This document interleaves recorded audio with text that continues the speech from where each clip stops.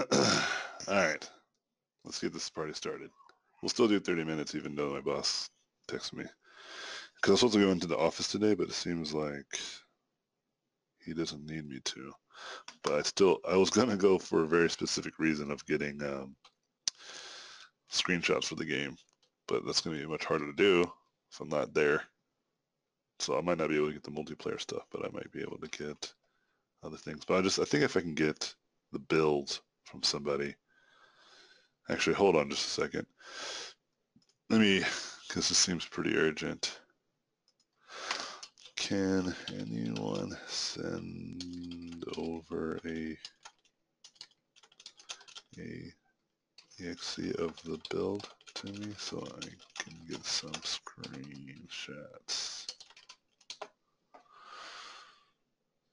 Okay, gotta minimize this just so you guys don't see top secret stuff. All right.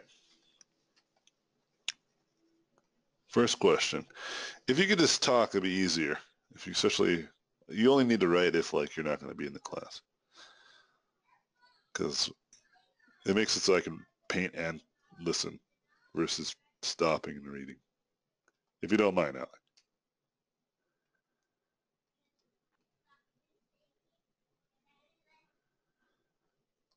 Or not. Okay, so here's a question that I had first time when I saw your tutorials. It's obvious that you really use eraser, that you really rarely maybe use eraser when you're painting, so it's like uh, every stroke counts. My question is, what is your way of thinking when you're painting that fast? Okay, and then is it just tips or is it just experience? Okay, how do you control shapes in design language when you're using block and technique? And also, uh, how do you balance with speed? How do you balance your personal taste and design language with objectivity or with a larger target group of people? I think you already answered that on this question. Okay, so the first question is, I rarely use eraser. Well, I do use eraser. I use it in a negative. I use it as a choice tool or another way of sculpting. Like sometimes when I paint, like for instance, if I'm using an eraser, it's just me using white or me cutting away the edges of something. Okay, it's one way of thinking about that. And then the idea around, do I think about my strokes? Well, I have a good answer for this. And the answer is simple. And I'm going to frame it around an idea that you can relate with. So let me ask you, Alec, do you think about how to catch yourself when you trip and fall? Like as you're falling to the ground, let's say you're walking, Alec, and you over or misstep and you fall towards the ground. Do you think to yourself, I need to put my hands in front of me to catch myself? Do you like literally think to yourself, got to put my hands in front and catch? No, right? Let me give you another example. When you're walking, do you think to yourself, and I'm assuming you know how to walk, do you think to yourself, hey, I got to put this foot in front of the other?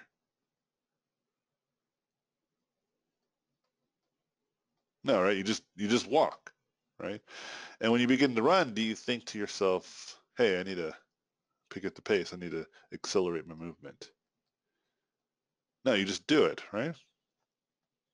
So what does this mean? So does that mean that when I'm painting, I am uh, based off of reflex? And the short answer is absolutely. Okay? A lot of what you see me do that looks like magic is just a product of over a decade of practice. Imagine doing something every day for 10 years and not getting good at it to the point where it's just reflex. No, there's absolutely tips. I'm just trying to erase any implication that any tips that I give you is going to make you have these results right away. And not that I'm saying that you would thought like once I give you this tip, you're going to be able to paint this as well as me tomorrow. I'm saying it might not even take you a week or a month or years. It might take you a few years, several years to be able to get to this point. Make sense?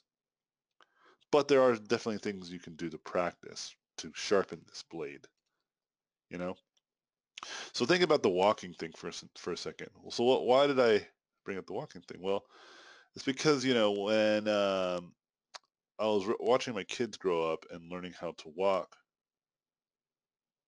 um, I saw them. They didn't know how to walk. I mean, they still kind of don't know how to walk. They still trip and fall often, you know? And it's because they're learning. And the more they do it, the more their brain is just going to figure it out. And that's the kind of thing that I think a lot of people don't realize is that when you're growing up, you were doing lots of different things like learning languages, learning cultures, learning ideals, that your brain was putting a lot of time and effort into storing into your subconscious. And that's why researchers have discovered that it's not true that as you get older you are physiologically more um, it's not that when you get older that physically it's harder for you to learn new things. That's not true. It's not like they notice that if of course if you get really old there is significant change in terms of how much you can learn, and it can be exponentially bad for you if you don't take care of yourself, like if you don't exercise or eat right throughout your life. When you reach a certain age, you might make a huge dip and it might be very recognizable, very noticeable. You know? I'm not talking about that. I'm talking about just in general, on the average, right? Like if you live a happy and well-structured life, you won't run into these issues physically, right? But yet, learning new things is difficult, right? It's not that your brain can't learn new things, but it just seems like it can't. It seems like it's having a hard time. And the reality is it's not so much that it's your body fighting against it or your brain is fighting against it necessarily. Um, it's it is your bias.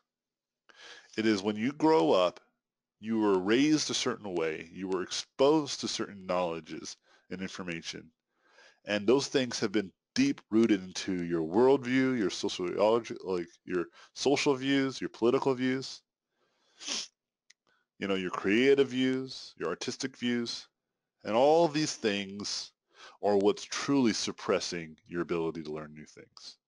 Do you understand? So this is a tip.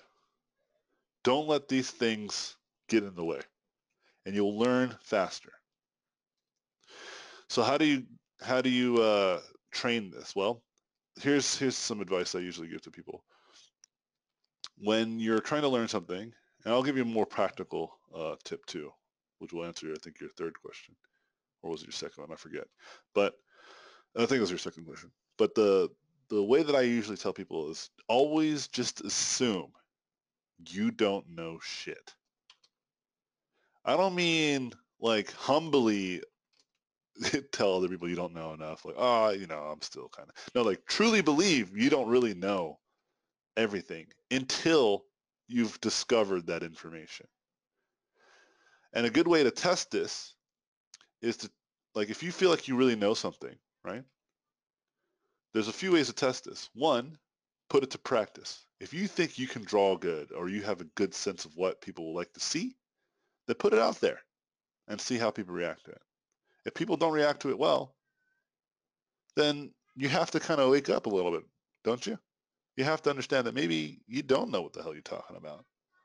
I did a whole video on this actually, like one of my tutorials, and it's basically talks about how if I don't trust Rotten Tomatoes as a review, as a reliable review um, platform, because there's some movies that I love that they gave really bad ratings. And there are some movies that I hated that they gave really good ratings. But I don't pay attention to that. I pay attention to statistical numbers. If people get up and go to pay to watch a movie like I do, like if I'm going to leave my house and spend upwards to $20 for watching a film, like it better be worth it, man. You know? And so if a movie can get people to do that, then you have to ask yourself, are you amongst the minority or the populace, right? And that's how you can test your objectivity and your confirmation biases, right? That's ways to test it. Put your ideas to practice. Okay? That's one way to test how stupid you might actually be. And oh yeah, hold on just a second. Um, and then so then and so then what I would like for you to understand then is that when you want to test your lack of knowledge, just test it. And here's another great way to test your ability of knowing things. Can you explain it to others and then for them to actually learn something from what you've said? Right? Can you go and teach someone how to do a certain thing? And if they can come back and do it, then maybe you have a more practical sensibility of what you're doing. And this is not anything new like I'm talking about too, actually. It's like science. Scientists, this is how scientists roll. And this is why scientists can put satellites into space, cell phones, they're like supercomputers in our pockets. Because they're constantly putting each other at the test, at the gauntlet.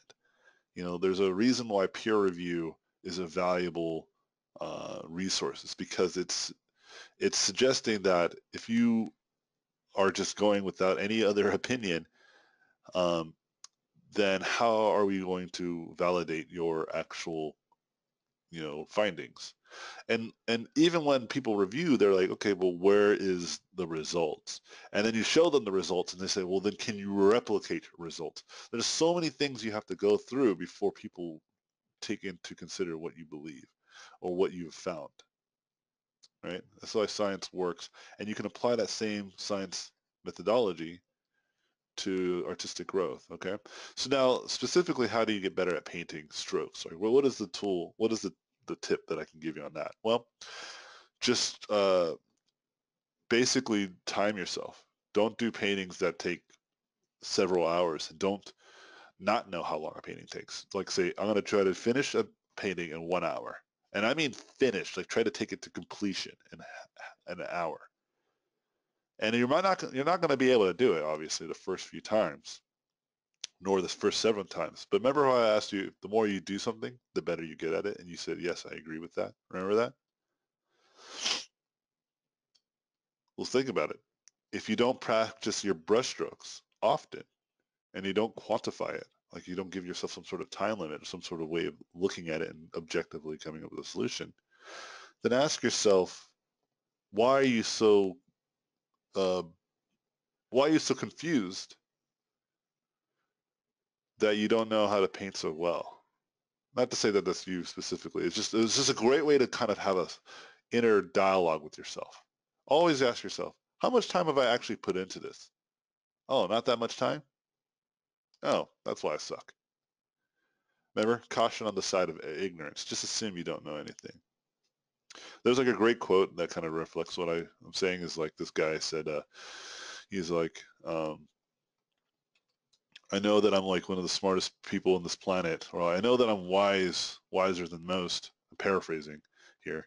So I know that I'm wiser than most because I know that I know nothing, right?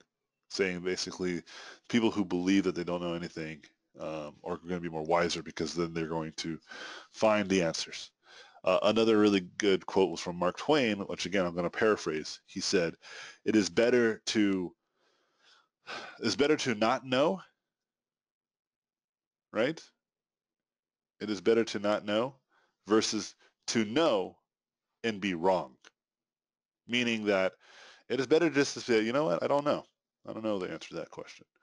versus saying, oh, the answer to that question is this, and then being wrong. Because people that are in this vein usually will double down on how wrong they are. This is how you have cultural societies that have really bizarre belief systems. This is how you have religions that you might disagree with, or you have people that don't take their kids to get vaccinated, for instance. They think that they're right, even though they're dangerously wrong. You know, and so it's better just to say, you know what, maybe I don't know, and then try to know. Aristotle, the more you know, the more you don't know. That's a great one. I like that one.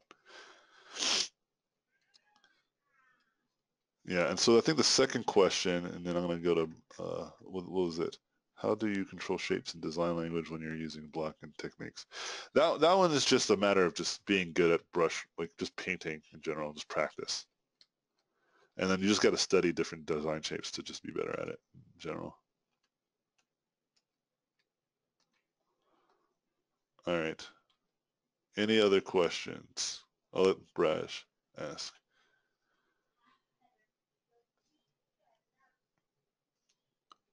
You can do it over the mic, by the way. Braj. Brace. Blaze.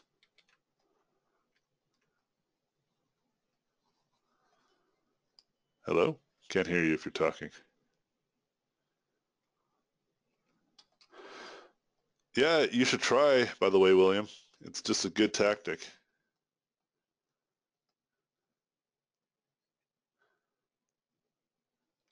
Oh, it's not working? Well, let me see. Yeah, see, this is what I'm saying. Why don't you just jump out and jump back in and then try to ask? And if it still doesn't work, you can just type it. And we'll wait for you. If someone else has a question in the meanwhile that I can try to answer quickly, even if it's not quickly, I'll just answer it. Can you hear me? I can hear you, William.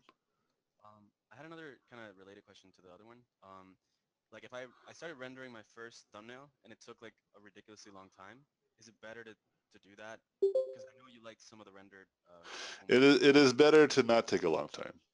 I know, right? Yeah, And that's why I didn't do it for the other one. just time yourself and just be really stern. Like you only have like 30 minutes and just stop no matter what, no matter how you feel about it. Right?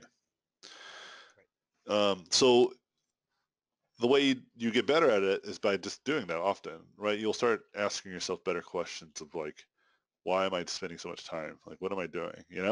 And one thing that I encourage people to do when they do that is to time themselves in intervals. So that way, when you are, let's say, halfway through the painting, your timer goes off, and you're like, oh shoot, I've been only painting fingers for the like last 20 minutes. Yeah. Like that's the way you catch yourself. You get it? Like you catch yourself sooner than later. And then the more you do that, the more you'll end up kind of like what I have already kind of built in. You'll just have like this internal clock. You can just feel it. Oh, I already spent like 10 minutes on this the silhouette. I need to move on. Hmm. Right? Yeah. And Actually, you'll do that more and more often if you just kind of do what I suggested, which is like stop, have a timer and stop every 5 to 10 minutes. I usually have my timer stop every like I have like off numbers because I think that there's something about that, meaning like I have it stop at like 10 or 6 minutes or 7 minutes. It's like always like off. Like right now my timer is I have 11-minute timer. It's like 1 minute over 10 minutes. It's just like why? Well, I have a feeling there's something there to like not having it so perfect. Having it more realistic. Like I do need that extra minute. Anyways, let's see if Blage is. Yeah, I do remember. Anomaly. I think Blanche has figured it out. Yeah. Yeah, there you go. Can you hear me now? Oh, wait, hold on just a second. Yeah, I can hear you. Yeah, I'm Okay. sure we did met. I'm sorry if I don't remember you exactly, Colin. Apologize. I meet a lot of people when I travels, but I'm glad that we did meet. No, it's all good, dude. I have a great story that I'll tell you about, like, uh, meeting one of my favorite artists and then how that turned out. I'll explain that in a little bit. Anyways, go ahead, Blush. What were you going to say? Yeah, I just sorry for my English. I'll try to be as Nope. uh, You better have perfect English. How dare you? I don't. I won't take questions unless they're in perfect English. I'll try to. Uh, when I subscribed to your workshop, I actually, uh, for some other reasons, I found you on ArtStation and Oh, cool. liked your style. Um, I put you on by side of the guys you already showed today. I really like Sergei Kuleso and Pyotr Oh, Yablonsky. those guys are amazing. Yeah. And I find your rendering style a bit similar to theirs. I'm like right now Uh, even using one of their brushes. So yeah. there's there's definitely, it's not a coincidence. Well, but none of them are are teaching the painting. So Yeah. uh, I was thinking if you, I really enjoy And not everything. to take a jab at them, it doesn't necessarily mean they would be able to even explain how they do what they do. Yeah, Keep that in mind. Yeah, just yeah, because I some know. people are just really good and they don't themselves know how to maintain their goodness, or not Yeah, sorry, teach it to others. So explain. Yeah, so I'm sure they would be good teachers though because they're pretty consistent. That's I don't usually what I know. look for. Yeah, if they're consistently good, then you can kind of see it. But if you ever watch their video tutorials, um, you can learn a lot from just watching them. They have a Yeah, I think. free. They're free and they're just not talking, but you can if you just analyze, you Yeah, I can learn a think I lot from it. found one of them on. He has live streamings. I think Sergey Koleso. Yeah, I used to watch a lot of them. Highly recommend doing the Well, same. yeah.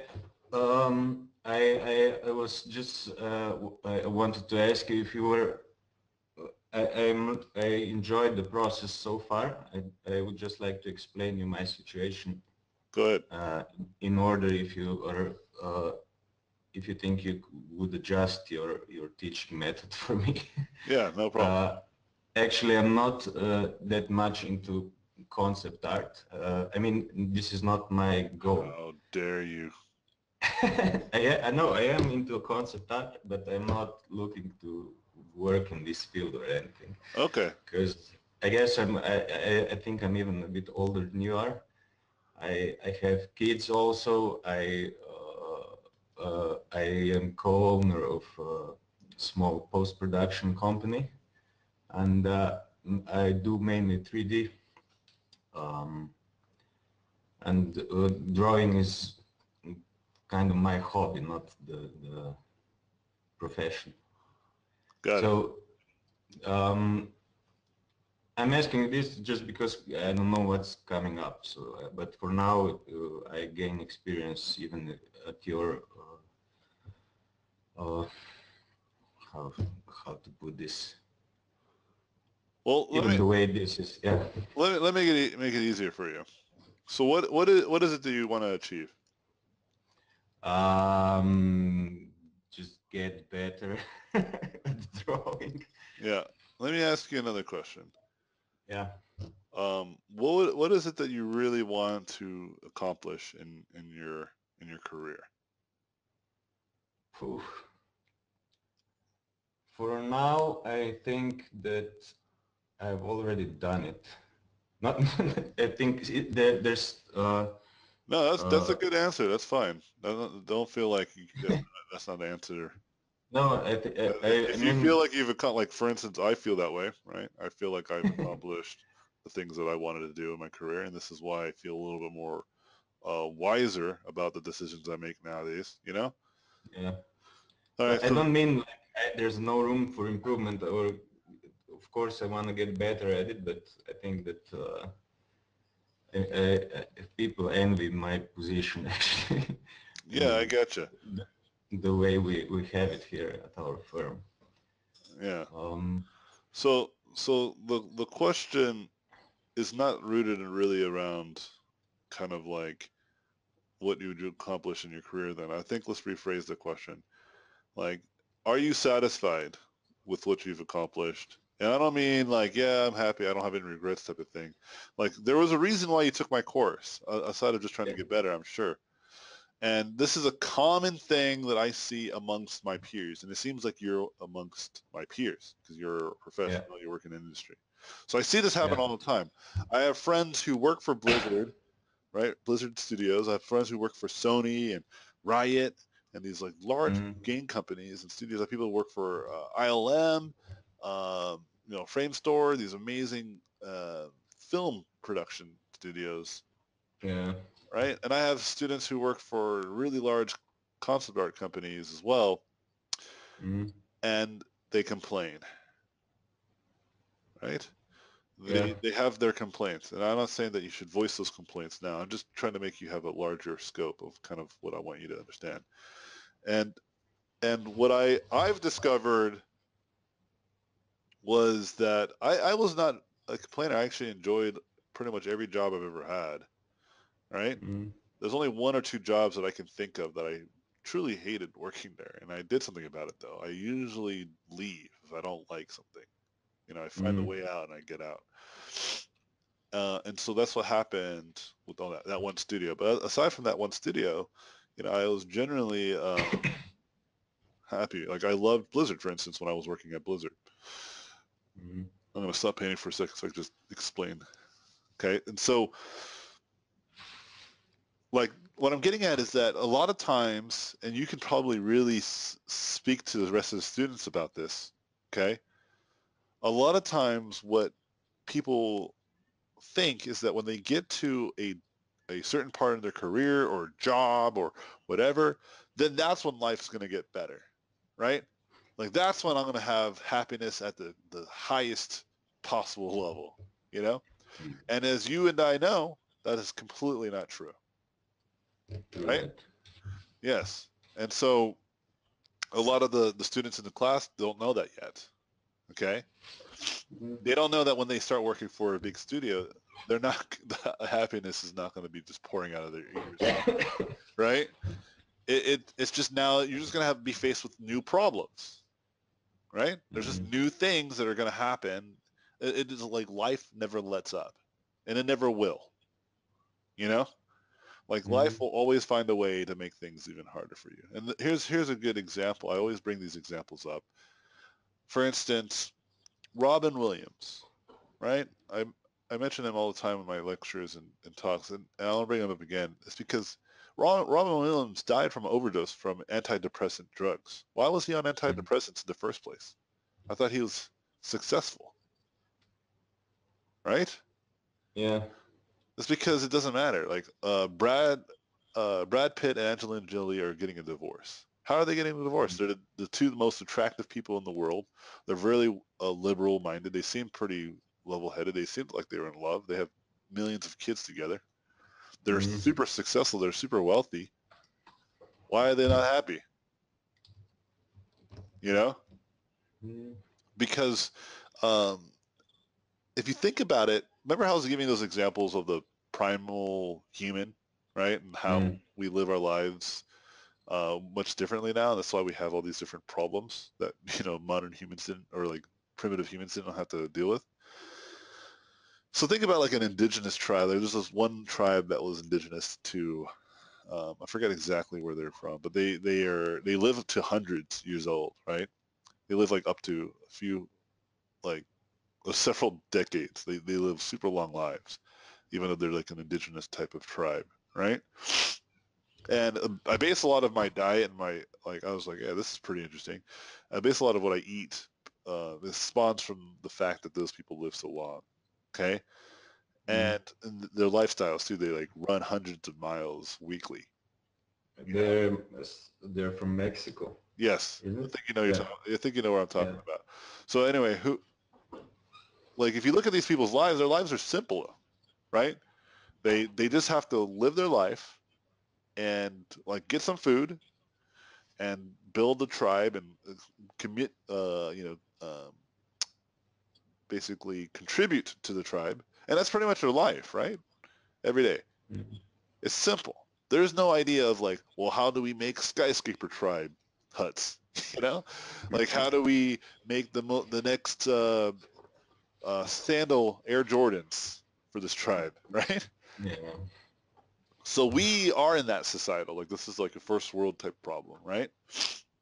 We're in these situations. And there was a statistic that I saw a long time ago that has echoed with me over the many years of my life, which has showed that people who make up to $70,000, $60 to $70,000 in America specifically, okay, Mm.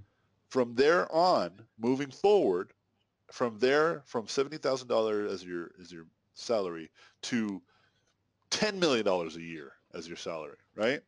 From Yeah. that group of people, happiness is indistinguishable. Meaning that just because you make more money doesn't mean you're more happier. Make sense? Where it is Sure. definitely true on the opposite direction that the less money you make, then that does contribute to your happiness. Because if you're only making $10 a month, that does affect you dramatically. You know what I mean? Mm. Because you can't afford even a basic living like standard, right? That affects you pretty traumatically. Okay, but my point is that happiness is not gauged by success, and that's something that I discovered 2.5 years ago, and I've been working towards fixing that since. And let me explain to you what I've done, and hopefully this will kind of answer your broader, like, or give you a broader sense of what I want you to answer when I give you the question again. Okay. And the point I'm trying to make is that like I was working 10 to 12 hours a day for almost like 6 or 7 years of my career. Mm. And one day, me and my wife were having a conversation about 2.5 years ago, where she was telling me about my daughter's like third birthday or second birthday or something like that, or she was telling me about something about my daughter, and I was like, I don't remember doing that. And she's like, Oh, you were at work. Yeah. You missed it. And I said, My daughter has no idea what I like. She understands that I draw for a living. Like I've taught her that. I explained that to her. She sees me do it. But she has no idea why I'm not around though. Like she doesn't understand why I can't be there. Mama's there. You know, when she gets older, she'll Mm. have a gooder a better understanding of this. Mm. But but why like why does that need to happen? You know what I mean? And I ask myself, if I can work as hard as I did to become this, well-known artist amongst the industry and beloved amongst many aspiring artists, right? Mm. Can't I just work just as hard to not work as hard? You know what I mean? That's the way I thought about it, and I was like, of course that's possible, right? The whole work smarter, not harder Yeah. philosophy. And so that's what I've been doing for the last 2.5 years, right? So check it out. Cool. Now I'm in a position, and it took me about 2.5 years to do this. I had to work hard to work less, which now I only work 20 to 30 hours a week, and I make almost uh, 1.5 times more money than I did when I was working 10 to 12 hours. And Mm. now I'm teaching my kids how to ride their bikes, teaching them how to draw.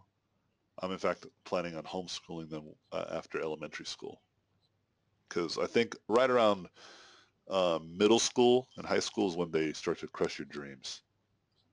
So Yeah. I'll give the educational system until the time my kids get to middle school to fix their shit up, you know. But if they don't, I'll do it myself. I'll teach my kids. They don't need to be in middle school, high school.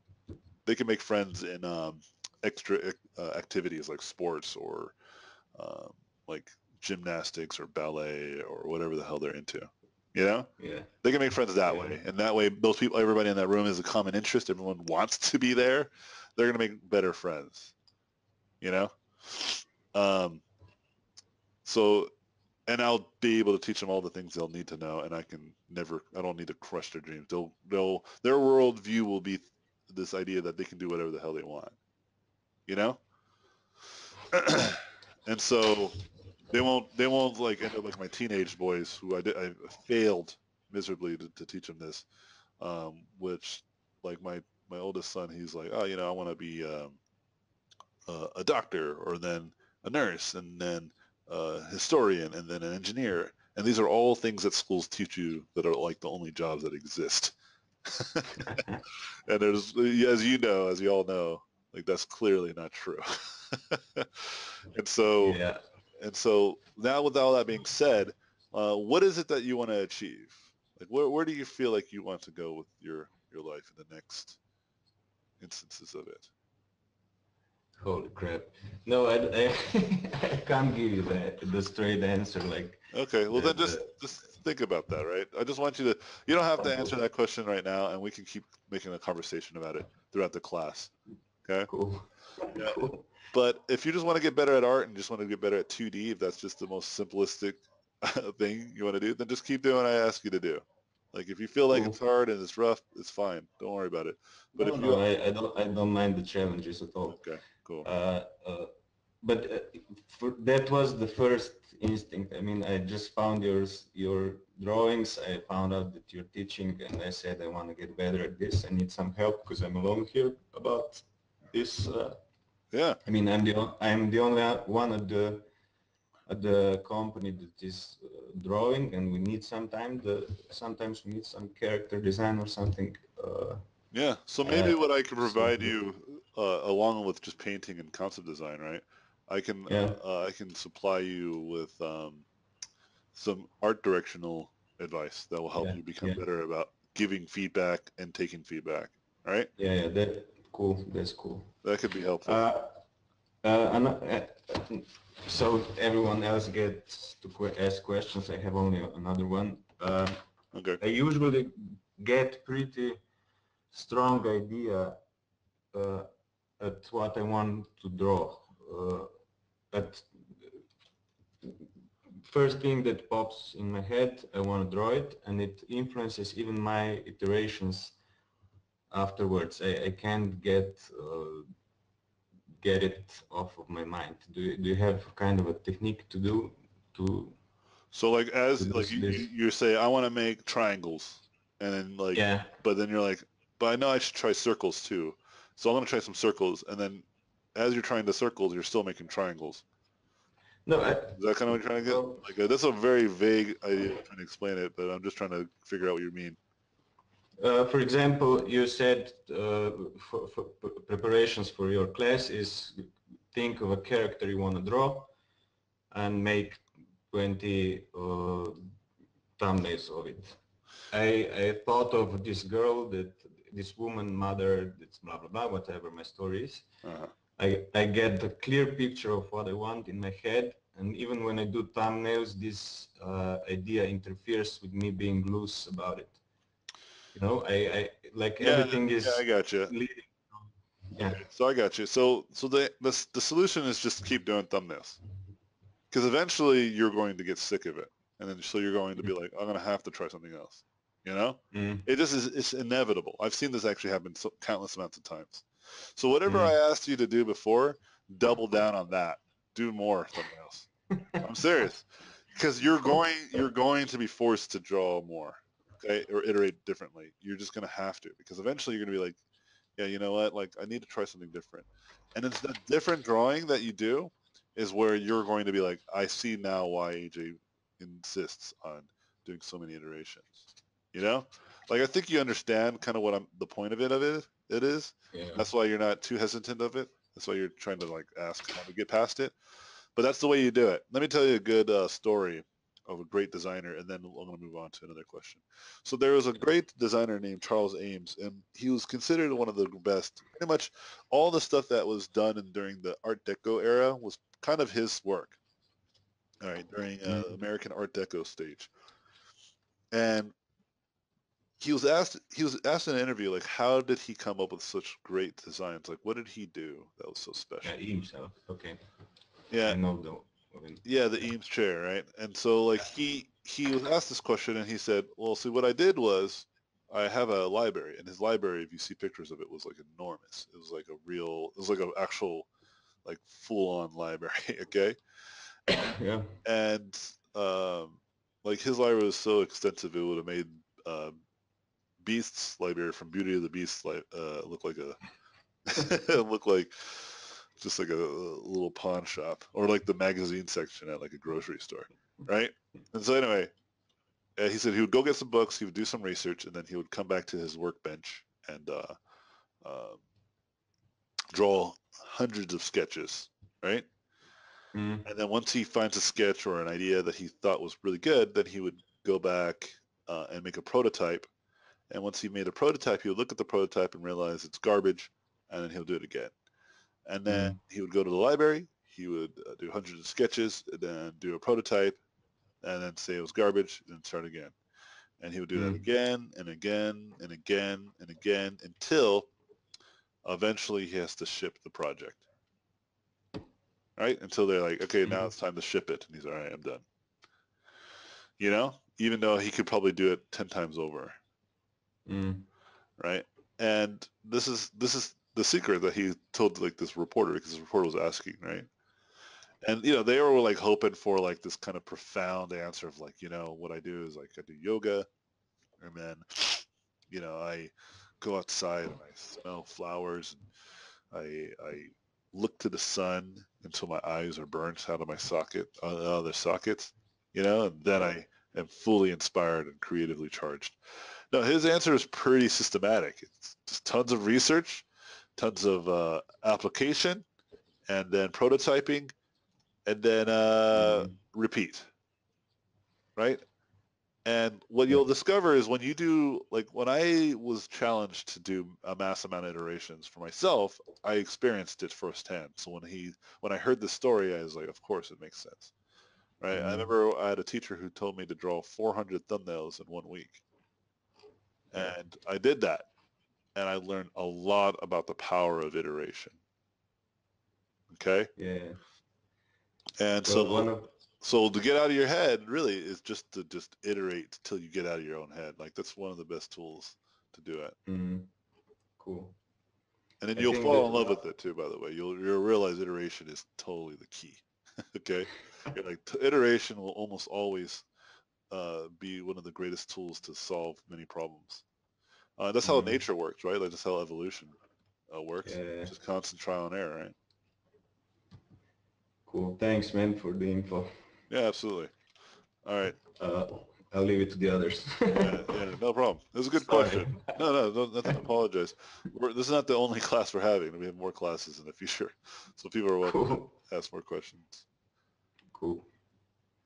Yeah, any other questions, friendos? Okay, I saw someone write something. For me, I wish I could work at art all day. I'd be happy doing that. I'd I'd do it for minimum wage. Every day that I have to go put in 8 hours on a non-art job is torture. Just wish every day could be learning and practicing. That would be happiness for me. Yeah. Your statement bores me, Colin. I'm just kidding. I was just yawning. um, yeah, that's a fair point. But let me throw some facts at you. So I have come to the conclusion, and I believe this is true, factually true, which is that you only need to spend between 15 to 30 hours to generally become good at anything, accelerate at really anything. Obviously, we know about the second or the first part of that statement, which is if you only put like 1 hour a week, then you're not really investing too much of your time and effort, right? There's a lot of hours in 1 week. I believe it's in the hundreds, over 150 hours. If you only spend 1 hour, that's less than 1% of your time, right? But if you spend, 15 to 30 hours during that week, that's more substantial and that's enough. You might think, well, it seems so little. Trust me, it's enough. And I say 30 hours, not 40, 50, 60, 70, 80 hours. Well, I'll explain why. 30 hours I feel like is a good tipping point.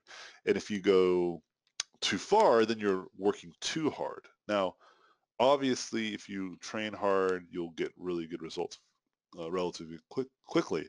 But at what cost, right? Imagine like training, like weight training, and you go to the gym and you weight train, like just picking up a weight, uh, bicep curls, let's say, which is curling your arm. Let's say you do that for like 5 hours every day, it's going to be detrimental to your health, right? And more importantly, you're not giving your body an opportunity to recover. And imagine that same kind of principle and idea to your brain, because the reality is it's the same thing. If you don't give your brain an opportunity to understand what you've learned that day, uh, then it's not going to care about it. It's just going to throw it away. So there's a good balance between overworking and underworking, right? And I'm trying to suggest that you know try to stay somewhere in the middle, and you'll see that you can have that part-time job that feels like torture, but at the same time really make some real growth to your work. But then what you'll have to do is start training you'll have to start training and teaching yourself how to basically do you have to basically train yourself and teach yourself how to manage your time more effectively. All right. So hopefully that gives you even more insight. So don't feel so deterrent. And I'll tell you a good story. I'll end the class with a story about um, a minimum amount of time that was based off of a study that was done around the idea of talent. And then we'll end the class on that. But before we do, let's take a question. I think Sebastian had a question. Yeah, I got a more of like an advice, like a continuation of what Blas was talking about. Um, but it's more of, kind of like the backstory of why, I wanted to take your class because, you know, when I was a kid, I always like drawing heads or whatever, but I never really got like a former, training, and you started doing it when you were 23, kind of the same thing I did. And I actually went to the Art Institute also like you did. And I think I Sorry. had the same experience that you did, where, they tell you all this stuff, and like they got you like there, and you got to do this, and you got to do all this, and you got to be good at everything so you actually can get a job. And, you can't do like one specific thing, because if not, then, so it's like the whole 4 years where it's just like, what am I going to do really? So I focus mainly on characters, character design. That's my portfolio. I graduated with that. But now, I found myself, like with not even a freelance job, right? So Sure. I go back to myself like, what's wrong with me? Okay, my portfolio. Okay, so now I'm redoing all my portfolio again. Um, but then I'm like, okay, should I do 2D or should I do 3D? Which one should I focus on more? Which one would get me that break? Or, like, so it's like like an ironic kind of thing where I want to be good at everything, like specific characters, Uh-huh. but what do I focus on, like, so I can, like, you know, get there? I don't know. It's just like, I can answer this question very simply. Okay. mhm, Just give me 1 second. It's just like trying these weird sure. ass colors. Yeah, this one looks cool. All right. So it's really simple. Okay. There's a few things I want to say to you. First one is, what's the hurry? Mhm. Like Well, really, like what's the hurry? I guess my biggest concern is just those loans, man, Yeah, like that where, sucks, but that's gonna be taken care of over time, right? mm, So, and the way that I believe the loans work is that although you have to pay them back, it scales to your income. So if you're not making a lot of mm, money, they're not going to be coming after you. And you can do something I think was what's it called? Um, you can basically keep delaying the payments until you actually can pay them. mm. I forget what it's called. It's what I had to do, and you can almost do it indefinitely too. That's what I almost did. You know, like seriously. And then Obama was like, yeah, "You guys don't have to pay for that shit." It was the greatest lie. But then now Trump's like, "No, I was you are." about to say, does that Now, actually work? 'Cause, I mean, I get calls all the time and saying, well, "Oh, it does you're work enrolled in this." because you're not in jail. That's what I mean Gotcha. by because if they really wanted to put people in it, like to pay, they would come for your assets, right? but they haven't. They can Mhm. call you and make it seem like you're fucked, but you're not. So don't worry about it until you do have some Mhm. money. But of course, it doesn't mean you should delay it. I mean, you did make like a contractual agreement, right? Um, Mhm. and so just be on top of it. Be very transparent. They're very Mhm. they're very forgiving. They understand that it's hard out there. Yeah. Do you live in California? No, I live in Atlanta, and I know it's a growing industry here. Yeah, I I'm know not a sure lot of of the studios. laws of Atlanta. Just to interrupt you, I'm not sure the laws, but the point I'm trying to make though is that some states are a little bit more progressive and more forgiving. Mm, Like states like gotcha. California, also states like New York. I think New York even right now is trying to do a single payer educational platform, which is basically free education. But then the bill that they passed is like the complete opposite of that bullshit, and it's fucking. I'm so sick and Mm. tired of these goddamn corporations in control of our goddamn government. Anyway, that's a whole different discussion for a different time. Yeah, Uh, I mean, I'm really, even though I'm like in the same position, I think with the whole Donald Trump thing, because I'm Hispanic, man, I'm Colombian, and like the whole thing with Mexicans, it's crazy. But I'm just still hoping that he can do something about the student loans. But hey, I no, he's not gonna do shit, dude. don't Don't put your hope in that. If you're hoping that he was gonna fix things, you're absolutely wrong. He's only gonna make things worse. know. I Yeah. mean, have you seen his tax plan he's planning? It's only like one page. What the fuck is that going to do? It's God. I can't believe there's still like 30 to 35% of the people in this country that are like, no, I think he's got it. Like, come on, man. There's like everything he has said has been a complete and It's a utter lie. BS. Anyway, let's get back to you though. Who cares about that? Let's talk about you. So, so what I'm trying to say is that, you know, you're okay. What's the hurry, right? So this Western ideal of like you got to work or you're a failure. That's what's happening. That's what's driving a lot of Mm-hmm. your anxieties. Okay. So Yeah. once you can kind of like sit down and just think about that and say, yeah, that's relatively true, right? So then, so then instead of being so driven on how do I get a job in this industry, right? Which is Mm-hmm. important. I'm not trying to say don't be like um, ambitious. I'm just saying Mm-hmm. focus your ambition on something that's going to help you in the long run. Don't be so short-sighted. Because look what happened when you were short-sighted before, Yeah. right? You're like, I'm going to go to school for 3 years and I'll get a job. It's going to work out. Right. And it didn't work out, did At it? least, yeah. At least that's what the counselor said. Yeah. And it's because of Yeah. short-sighted advice. You're a young kid. You didn't know any better. You know? Right. Yeah. That's how they get you, man. They in high school and in middle school, that's what I'm saying. They prep Oh, you to say you're not going to make a reasonable living unless you go to yeah. college and graduate. And then your parents are all in on this bad joke and they tell you the same bullshit. Okay? Yep. And it's Yep. not their fault. See, now your parents, they're not trying to hurt you. They actually do want you to succeed. And if because you didn't get the job after college, then they don't want to necessarily reflect negative uh, education on. They don't want to reflect on themselves that perhaps they were bad parents or misguided parents. Mm-hmm. So they have to project it onto you. This is why you might have these extremely defensive and argutative disagreements with your parents from time to time. We've all been there. But in Mm-hmm. most cases, the fact that you did go to art school, you're able to afford this class at some level, I assume that your parents are still supportive of the things that you want to do, right? So I don't believe they're Yeah. vicious, evil people. I'm just trying to make a point that Mm-hmm. they are also kind of fell into this trap of mentality, okay? Mm-hmm. And you're not going to be able to convince them um, until you show them, right? Like what I had to do with my parents, okay? Mm-hmm. This is true for most of you guys, I'm sure.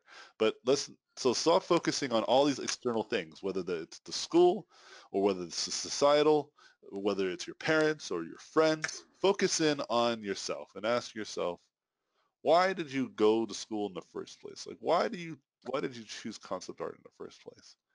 And if you truly have the answer, which is I do want to be a concept artist. I really think it's a good job and I like drawing and I want to do it. Mm-hmm. And then the answer is very simple. How to do it. Mm-hmm. Just stay laser focused and just fucking do it. Okay? Mm-hmm. Be a character concept artist. 2D, you said? Then just do 2D. Don't go to 3D. And if you do go to 3D, it's only to supply your 2D. Make sense? Mm-hmm.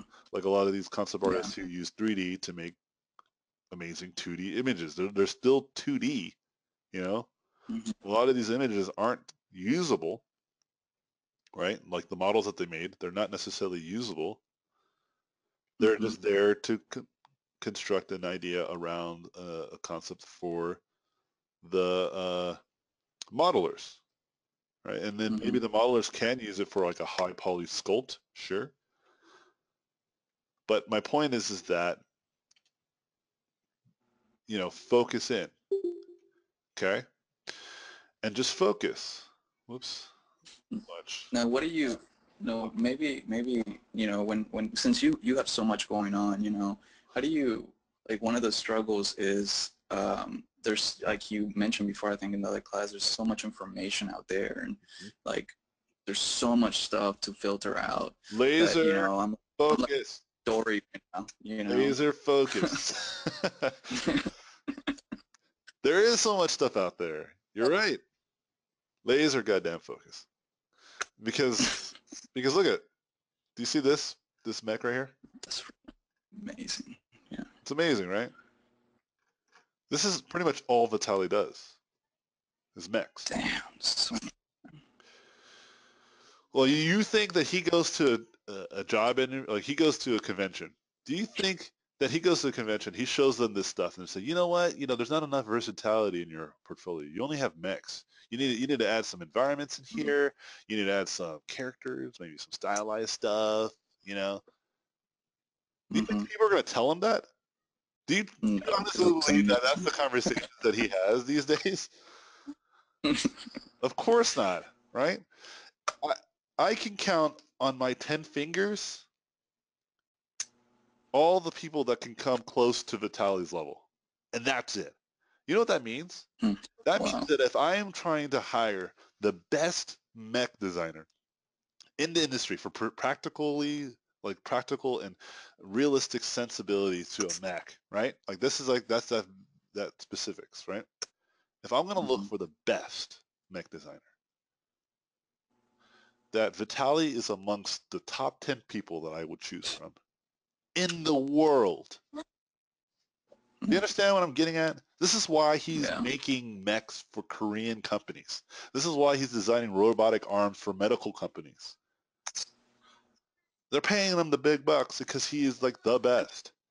And it's because he has laser motherfucking focus. Okay? That's for sure. Yeah. John Lasseter. Do you know who John Lasseter is? Yeah.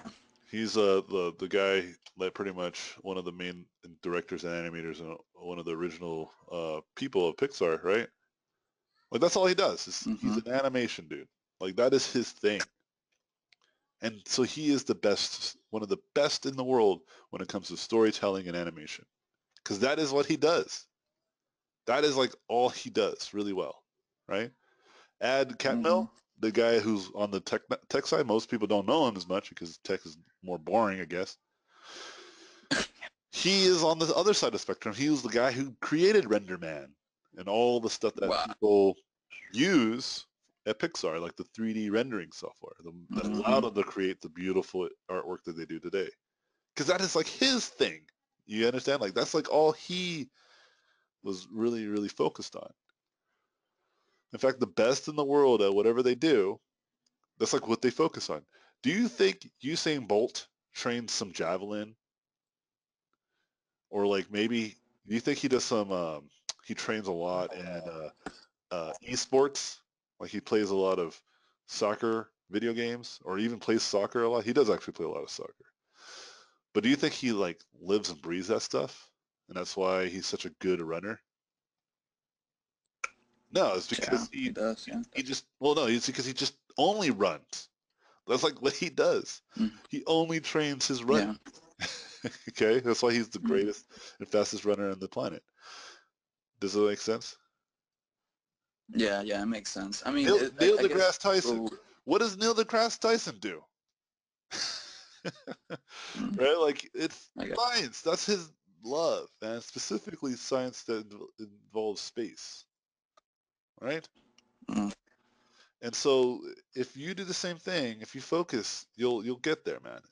It'll take some time. Nothing comes for free. Mm-hmm. It shouldn't take Definitely. years, right? It can take longer. But the point a real strong point that I'm trying to make here is, what's the hurry, dude? You know, like, just take your Mm-hmm. time, stay focused. It's gonna happen. And then one day you're gonna look back like I do and just think how naive it was to just try to get a job. Yeah. Because you'll just get a job by the product of being such a badass or whatever you chose to be badass at. You know, it just will Mm-hmm. happen. It just naturally will just occur.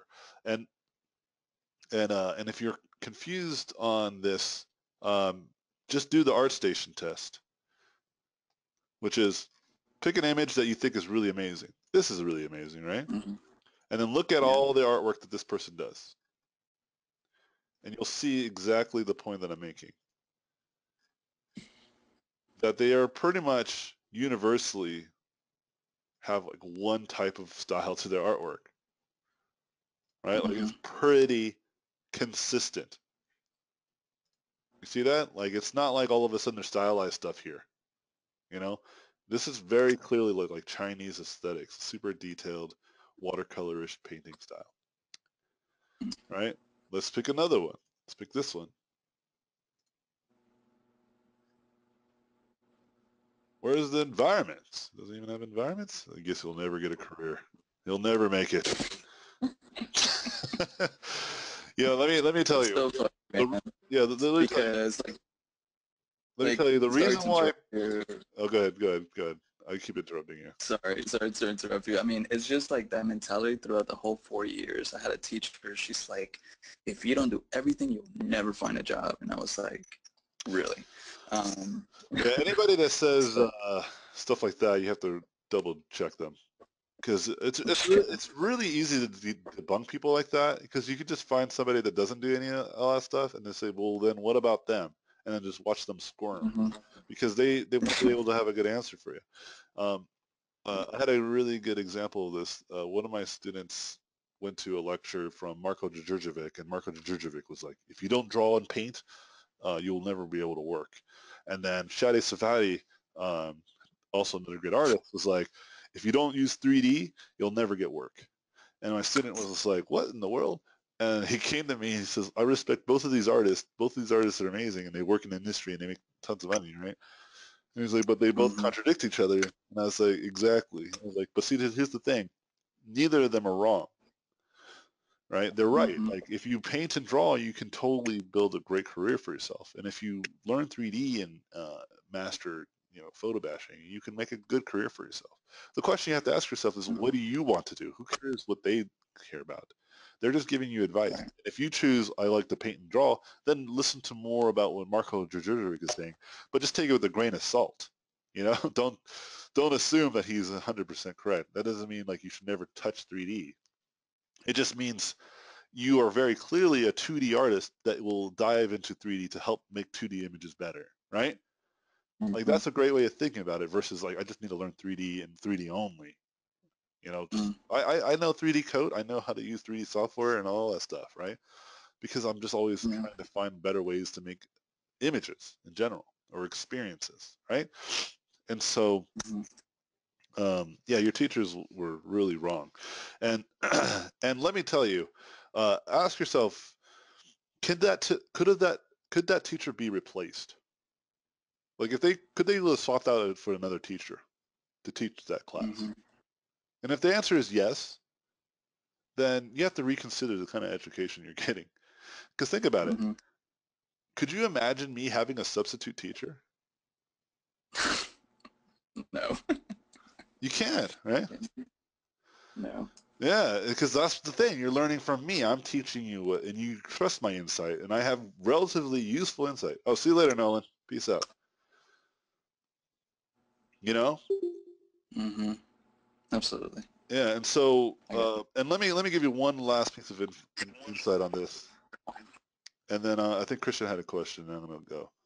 Um, the when people tell you need to diversify your portfolio, you'll hear this. You'll hear all kinds of mixed matches of advice when you show your portfolio to people over the years you're going to be showing your portfolio to people. And usually the Mm-hmm. reason why they say these things is as simple as this. You're just not good enough. Mm-hmm. And it's just harder to say that to somebody's face, right? Than it is to Mm-hmm. say, you just need more stuff in your portfolio, put more Mm-hmm. lines into the ocean type of thing, to be able to catch more fish, right? Because it's not bad Mm-hmm. advice. It makes sense. But the reality is if you want to be a character concept artist, they should just tell you straight up that you're not good enough to be a character concept artist. And here's why, Yeah. and here's what you can do to do that. And so Mm-hmm. whenever you get Yeah. your portfolio reviewed and people tell you that you need to diversify your portfolio, say, I understand and respect that critique, but I have seen a lot of people do character concept art exclusively, and I think I can do that too. Can you tell me what I'm doing wrong, why you think I'm not good enough? Because Mm-hmm. clearly I'm not, and I respect that. But what can I do to improve? Because being bad Mm-hmm. is temporary, right? Gotcha. Yeah. And if you come at them like that, very polite and very professional, then perhaps they'll give you more insight and they'll tell you exactly why you suck. And then you try to Mm-hmm. improve that. Okay? Because Got that's it. what happened to me. Yeah. Like people did that all the time with me. And I wasn't as profound then. I just was like, oh, I should put environments in my paintings, right? And I did. I used to do that. And I was like, but I don't care about this stuff. Not to say that it's bad or if Mm-hmm. you do it, you're stupid and I'm better. I didn't think that like that at all. I thought I just like to draw characters. You like to do environments? Cool. More power to you. And so keep that in mind moving forward, all right? Okay. Will do. Thanks, man. Appreciate the advice. Yeah, Definitely needed it. yeah, absolutely. All right, Christian, what was your question? And I'm going to tell that story about Hello. time. As an art director, what would you like to see on a thumbnail? Sorry, say it again. As an art director, what do you like to see on a thumbnail? Oh, just I mean, clarity. what do you expect? Everything that I've been telling you guys is actually practical. It's not like advice to a student to teach them how to draw better or anything. Like if I really feel that's the case, then I will make it very clear that you need to work on just basic form and painting in general, right? And I've had students like that. That's why I take all students at all levels because I teach you guys um, whatever I can. And I think it's important too for students who are just starting out to see students who are a little bit more advanced and hear that advice that I give those students because then they can take that with them as they grow, right? But the stuff Mhm. that you've been doing is fine. Like, and I'm trying to tell you, clarity. It just needs to be able to go to the next stage, right? Okay. Yeah. And and if it's not clear, like I think most art directors, they might not be able to articulate and really understand. Some art directors and people that you think well they would have to know how to paint, right? They don't. Mhm. Like not a lot of art directors might not actually know how to draw or paint really well. Or even worse, they might not even be able to articulate why you're not very good or you're not doing what they're looking for. And these can Oh. be art award-winning art directors, you know? Like Uh-huh. I've experienced that where I've had art directors who could not explain to me what they wanted from me, but yet they were like really amazing, um, or they worked on really amazing projects that were known for their art, you know? That is crazy. So you have to experience, you have to be prepared for all of that. Like I seriously, it's actually the thing where I rarely have met an art director that was completely and entirely articulate about their art direction. Does that mean I think they were stupid people or anything? No, I'm just saying like doesn't sound it seems counterintuitive, right? Yeah. And because I've only can name two or three art directors, only two actually. I'm sorry, just only two, who I felt like were just so they were not only really good at like working on projects and making beautiful projects that had really great art direction. They were really good at explaining why and what they needed from me, and I learned a tremendous amount from those people. Okay, Mhm. and I'll name those people because, or at least I'll name one because this is more complimentary, right? And I'm not trying to shit on the other ones that weren't as good. I'm just trying to. I realize that there's a contrast, and it's not expected of every person who you might be art directed by. Um, So one of them was Jonathan Berube. Jonathan Berube is probably hands down one of the greatest art directors I've ever had. And he was super smart and he had a really good sense of what he wanted, and he was able to explain it to me. And what better yet, he was able to listen to what I had to say. If I said, I would say nothing because you're getting paid for this. There's no real reason to get really into it, and get arguments, right? It's like you're doing a job. This is service. Um, but if they ask you of your opinion, and just a disclaimer, it doesn't mean that you should be treated like shit. That's a whole different topic. If people treat you like shit, that's unacceptable, no matter where you work, right? But if they just tell Okay. you that you're not doing what they're looking for, and you just have, um, a disagreement, that Uh-huh. you can just keep that disagreement to yourself. It's their project. They're paying you, you know? Yeah. And if you want to make your voice known, then do what I do, right? Paint for yourself. Like, I don't have anyone art directing me painting this weird ass motherfucker, right? So I can just paint him however I want. And so, um, where like after this, I'm gonna work on the space game and just draw space stuff, and I follow lead my boss because it's his game, it's his project, it's his baby, not mine, you know. And Yeah. so, yeah, like he would also, my art director John, he would also just he would ask me, he's like, but he would give me feedback. He's like, yeah, you should do this and that and that and this, but what do you think? And I was just like, huh, well, this is what I think. And I told him, and I was like, I agree with you on this, but I think we could do better about this though. And he was just like, that's actually a good point. All right, then ignore feedback number two, but let's stick with feedback number one, you know? Hmm. And then it worked out great. It was great. It was a lot of fun. And that's kind of the point I'm trying to make to you, is Hmm. that Yeah. like you guys are doing fine as long as you just do clarity, right? I think that's will save you in most cases, not all cases. Sometimes your art director wants you to be just super weird, like floaty. Then just be Hmm. super weird and floaty. But at least you are prepared in a more wider spectrum. That's all. I actually Okay. prefer having art directors who have a very very clear vision, even if it seems very kind of limited in terms of how much I can explore. It just makes the Hmm. job easier to get the work done faster. And then there's less stress too. It's more stressful and it's this constant blue sky and you're just kind of like, where are we going? Where is this going?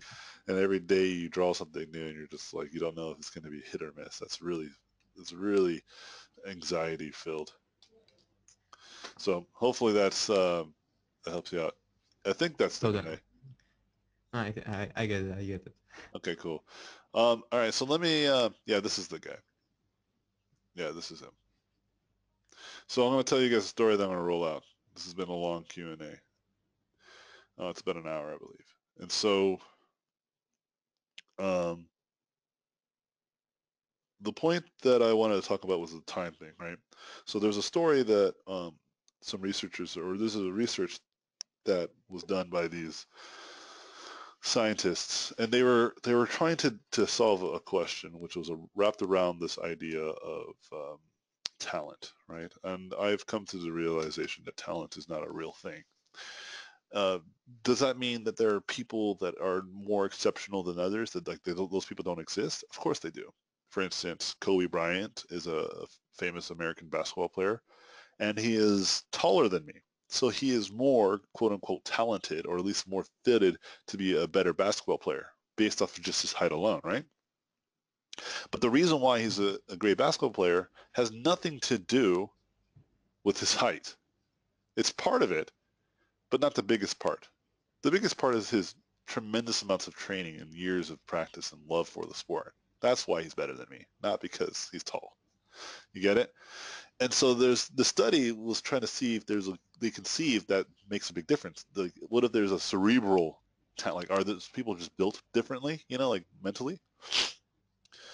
Like some people are just more ambitious than others, perhaps, or maybe some people Mhm. have it, and that's true. Again, that's still true. There's some people will have slight advantages, but the study proved that not to be true. Let me explain. So they said they took this group of students that were leaving elementary school, and they took half of the students and they put them in a regular public school, and then they took the other half uh, to a musical-driven music like middle school. Okay, and so they looked at the students, and all the students in the school were all basically at the same level. Like some students were really good, some students weren't at musical instruments at some level, right? But they separated it as much as possible.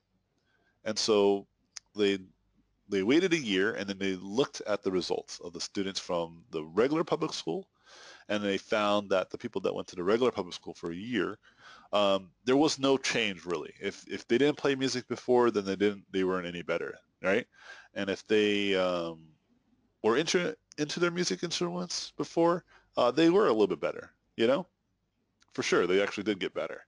The people that were already naturally interested in, okay? The people that were talented, quote unquote.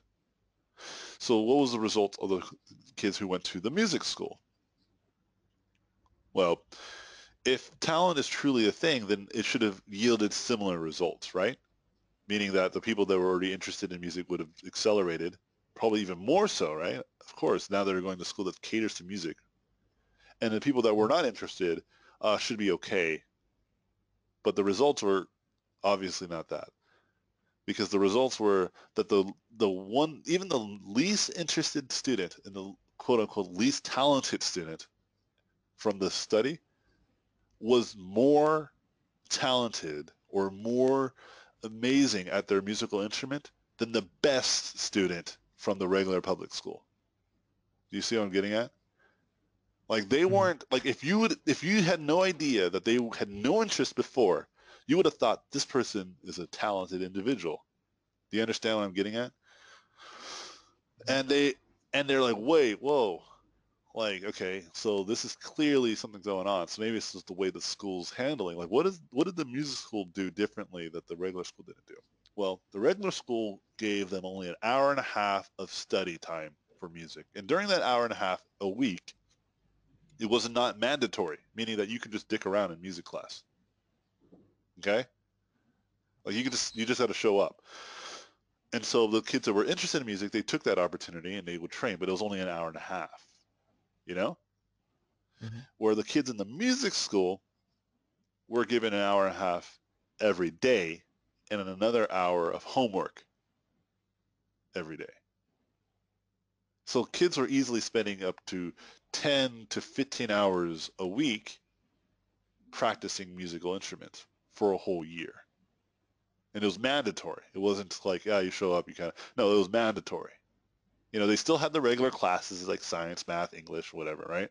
But they also had like a very strong elective that was mandatory. You get it? And so then spending 10 to 15 hours a week, um, every week for a year made these kids, even the lowest of the low, like the least accomplished one of them all, potentially able to go to like a school like Juilliard Arts, right? Like schools that are built all around music, you know, like recognizable, accredited schools that would make you a musical god. Okay, these kids were not like they were two steps away from being able to go to these types of schools once they left like high school. You understand what I'm getting at? Yeah.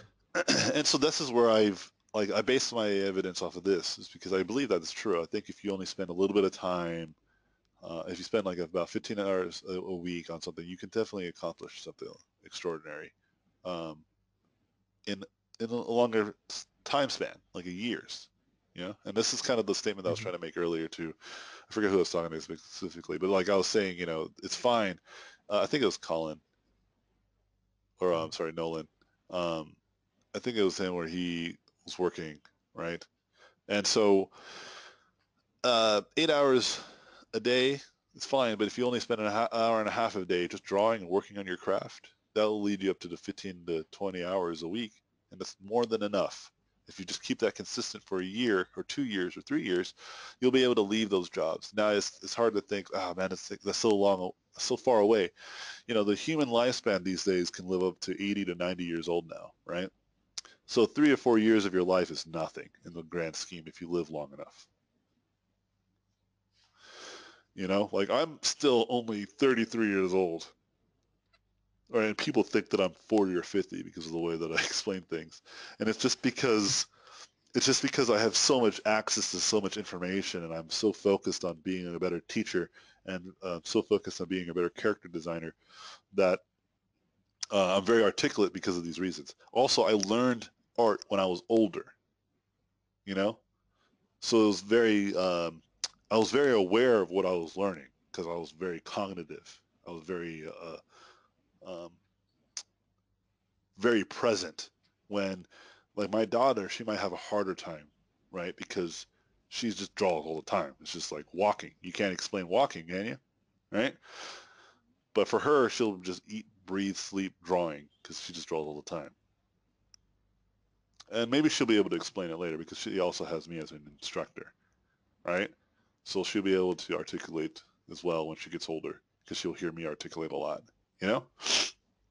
Because right now she's 5, so I can't get too philosophical about her life and get into it. Like, let me tell you, daughter, like, she'll understand it. I'm just making it simple for her. Just draw a lot. That's all she needs to do. She just needs to just keep drawing so her confidence. I took her to sketch group the other day, for instance, and people were watching her draw, and they're just like, she's like so confident. Like she doesn't even like sketch. She just draws a circle. She goes straight for it. And I was like, exactly. You know? I'm gonna get rid of all those bad habits right off the bat. Just confident drawing from the beginning, you know? And she's gonna be a rock star by the time she's 10 or 15 years old. And I don't mean like she's gonna be good for a 10-year-old. I mean she's gonna be good for the industry. And she'll just happen to be 10 years old, you know? And I think that's like, only if she keeps at it. If she decides that it's something that she does not like to do anymore, like she wants to be a gymnast for whatever reason, like she's really into gymnastics for it right now, then that's fine. Like I'm trying to teach her a larger lesson of like, just keep at it, you know? Um, yeah, and hopefully that story gives you guys a little bit more inspiration and motivation to kind of think about your everyday life and just the ability to practice. But I'm going to roll out now. Class is well over the time limit now. Peace out, friends. Have a great weekend and keep in touch with one another and use the Discord to talk and chat. If you have more questions, there's more time. We have more Q&As in the future, so feel free to ask them in the following weeks. But with that being said, appreciate you guys' hard work. Appreciate you guys' patience too. I was talking a lot. My wife's probably like, what in the world is he doing over there? And I got to get to work. Laters, y'all. Thank you for watching this video. I appreciate it. Please subscribe to watch more in the future. If you like the video, I would appreciate a thumbs up. If you like this content, you can go to my website, robotpencil.net, where you can find mentorships, tutorials, and a Patreon to get more exclusive content. Thanks again, and I'll see you guys in my next videos.